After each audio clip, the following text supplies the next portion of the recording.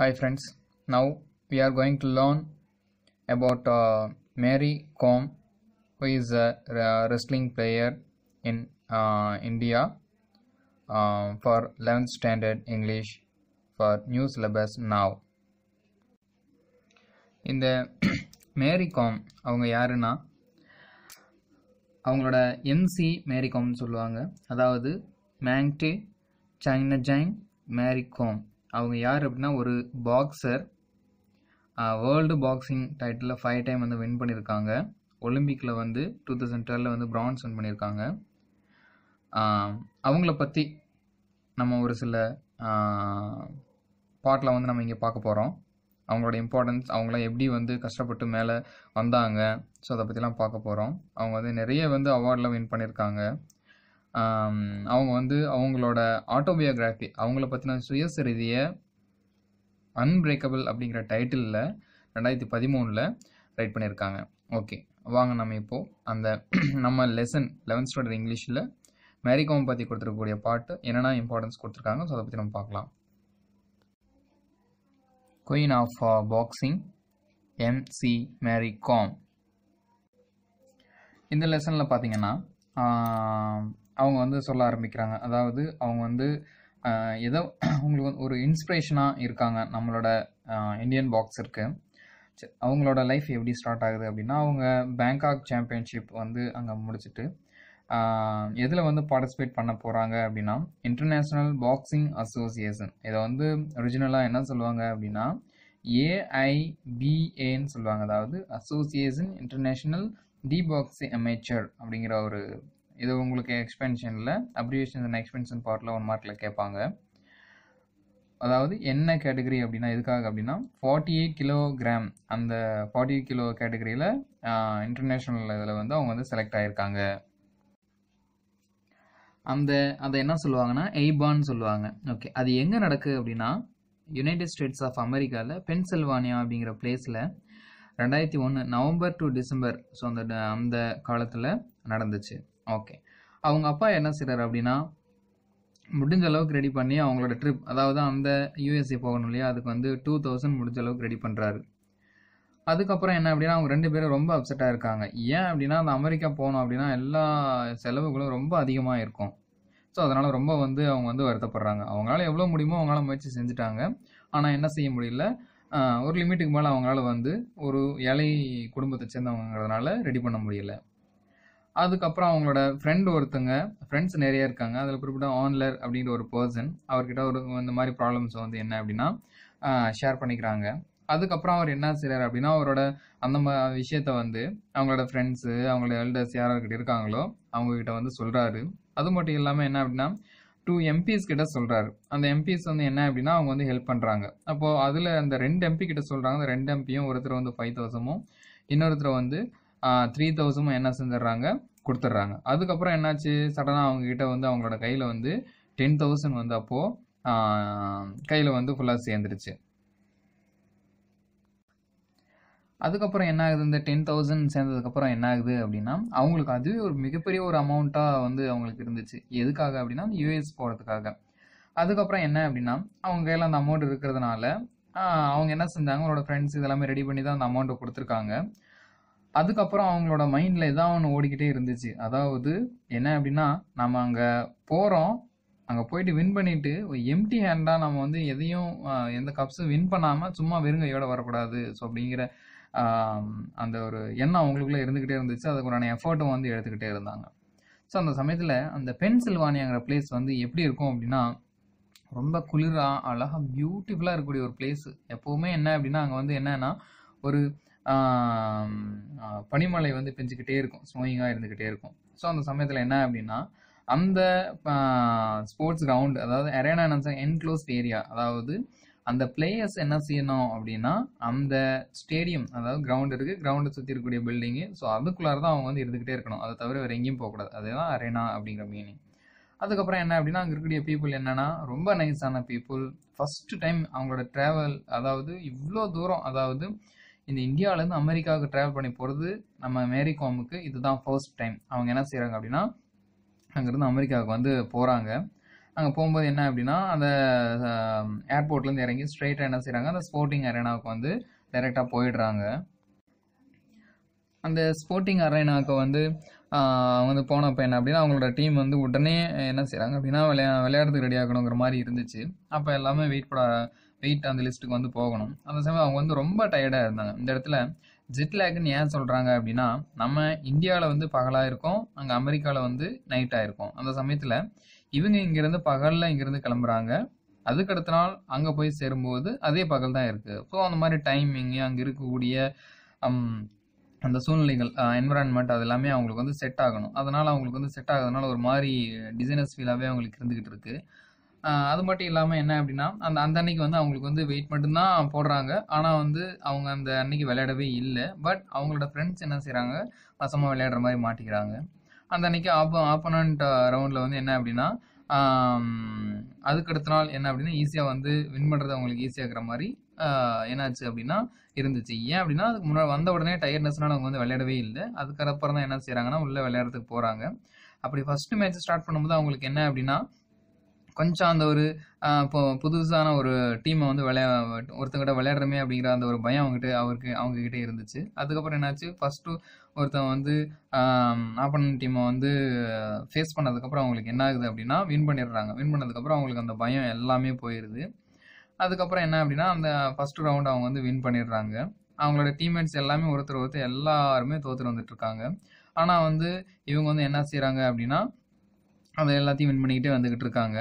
அவங்களுக்கு என்ன அப்படின்னா அவங்களுக்கு என்ன ஒரு நம்பிக்கை அப்படின்னா ஒரு கோல் வின் பண்ணிடணும் அப்படிங்கிற ஒரு எண்ணத்துலேயே அவங்க வந்து இருந்துக்கிட்டே இருந்தாங்க.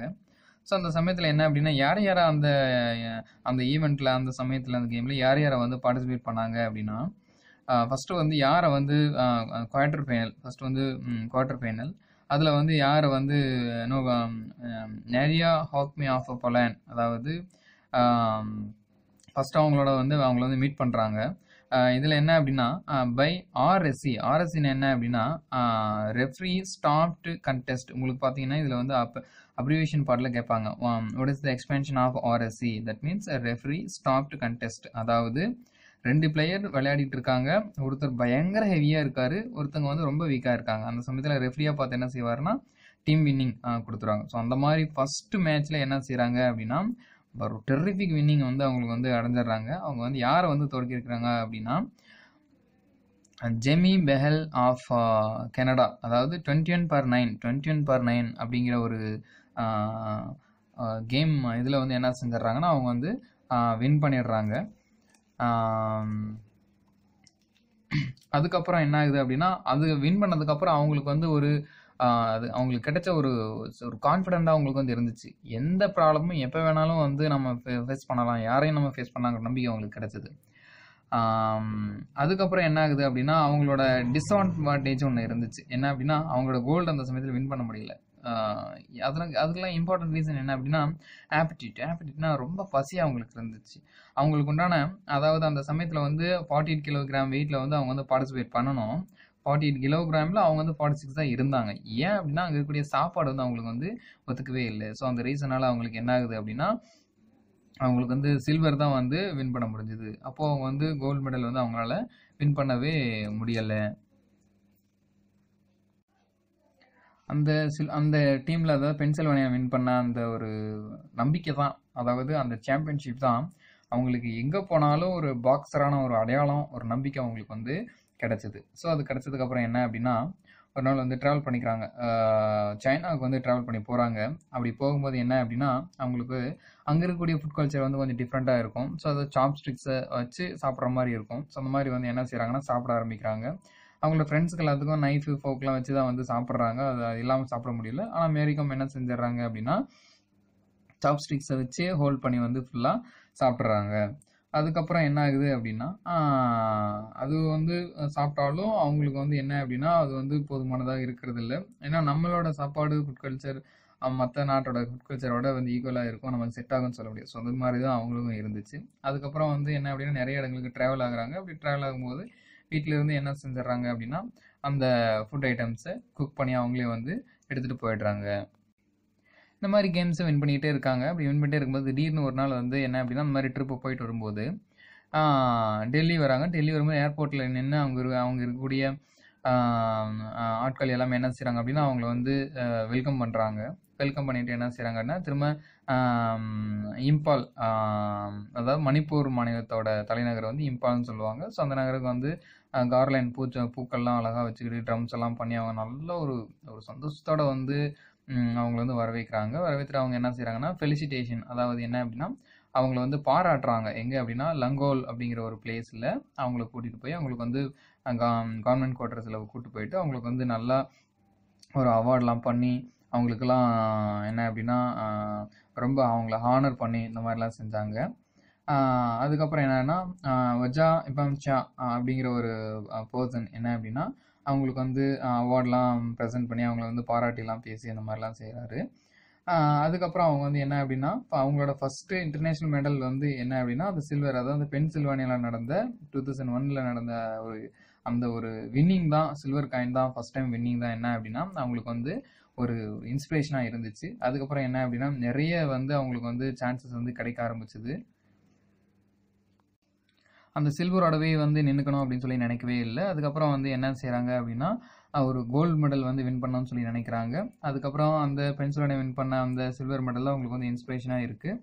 அதுக்கப்புறம் என்ன செய்கிறாங்க அந்த சமயத்தில் என்ன அப்படின்னா அவங்களுக்கு வந்து ஒரு வேலை வந்து தேவையாக இருந்துச்சு. அந்த சமயத்தில் வந்து என்ன செய்கிறாங்க அப்படின்னா அவங்களுக்கு வந்து மேரேஜ் ஆயிடுது. அவங்களுக்கு வந்து வேறு சொத்து எதுவுமே இல்லை. எது இருக்குன்னா couple of life insurance policies, 2 life insurance policies மட்டும்தான் வச்சுருக்காங்க. அதுக்கப்புறம் அதாவது செகண்ட் அந்த வேர்ல்டு சாம்பியன்ஷிப் கோல்டு வின் பண்ணதுக்கு அப்புறம் தான் என்னன்னா மணிப்பூர் கவர்மெண்ட் வந்து அவருக்கு வந்து சப் இன்ஸ்பெக்டர் அந்த போஸ்டிங் வந்து கொடுக்குறாங்க. அது எப்போ அப்படின்னா 2005 வந்து அந்த போஸ்டிங் வந்து அவங்களுக்கு கொடுக்குறாங்க.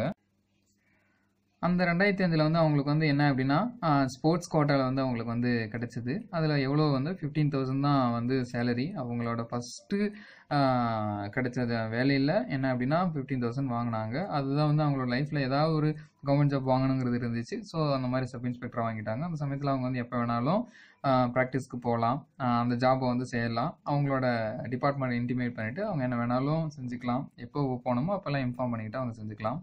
அதுக்கப்புறம் அவங்களோட மெடல் தான் என்ன செய்யுதுன்னா கண்டினியூஸாக வந்து மேரேஜுக்கு அப்புறமும் என்ன செய்கிறாங்கன்னா நிறைய மெடல் வந்து வாங்கியிருக்காங்க. அதுதான் அவங்களோட ஸ்பெக்குலேஷன் சொல்லிட்டு நம்ம வந்து சொல்லணும்.